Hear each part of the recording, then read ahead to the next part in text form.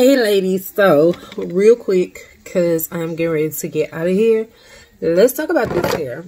First of all, this hair is a bomb. Second of all, I did not realize how pretty this hair was until I got it in this color.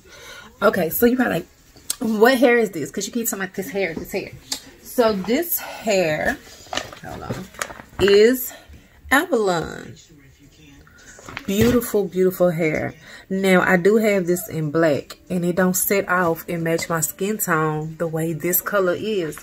And this color is FS430. Had I known that this color was this pretty, I would have got this color, and I wouldn't have just got the black. Don't get me wrong, the black is pretty, but it's more, I don't know, it's more conservative. It's more work friendly. Not saying that this color isn't work friendly, but this, I can imagine me in the country with a cup of tea or coffee sitting on my porch, just living life.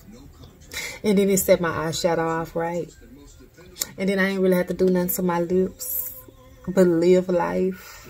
A little highlight on the nose, honey, because she shines everywhere she goes. I ain't plucked that part. That part actually came like that, and I got on a wig gripper, so this ain't going nowhere. But she's cute. She's cute. I'm cute. Together, we put this look together, and this is what we got. We threw it up in the sky, and we came down with this. All I'm saying is, find a unit that works for you.